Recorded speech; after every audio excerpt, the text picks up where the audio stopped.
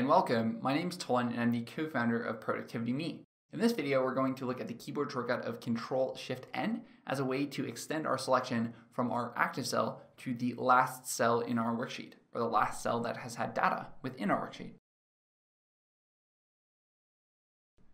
So with that, we're going to open up book 3, and right before we ended the last video, we looked at pressing the Shift key and clicking with the left portion of our mouse in order to select all of these individual cells. However, there is a specific keyboard shortcut that would allow us to do this.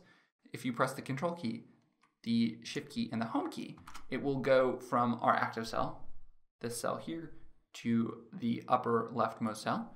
So wherever we are on a worksheet, we can actually get to this bottom cell and select everything in between by pressing Ctrl Shift End.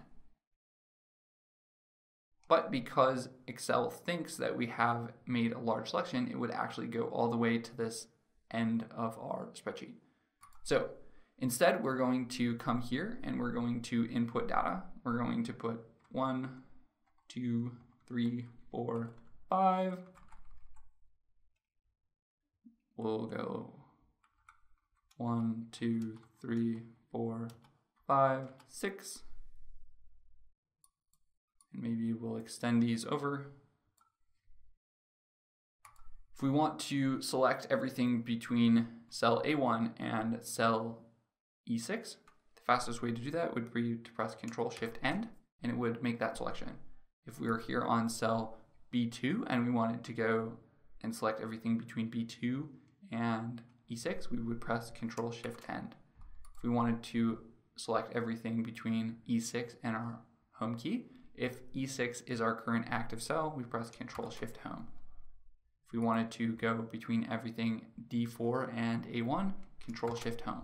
So again, both Ctrl Shift Home and Ctrl Shift End are a quick way to select all of the data in your individual cell. However, if you had data outside of that region, Ctrl Shift End would go and extend to that individual cell.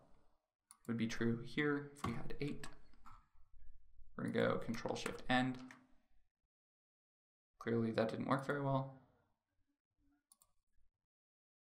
Ctrl Shift End, and it would extend there. Even when we clear the contents of these individual cells, when we press Ctrl Shift End, Excel believes that at some point we put data in the cell, so it might be important. Thus, it would extend our data or our selection up until column K and row 15. So with that, in our next video, we will look at the keyboard shortcut of F8. Similar to what we talked about when we used Shift F8, F8 will allow you to extend your selection by toggling it on and off. Check that out in our next video, and we'll see you again soon. Thanks for watching.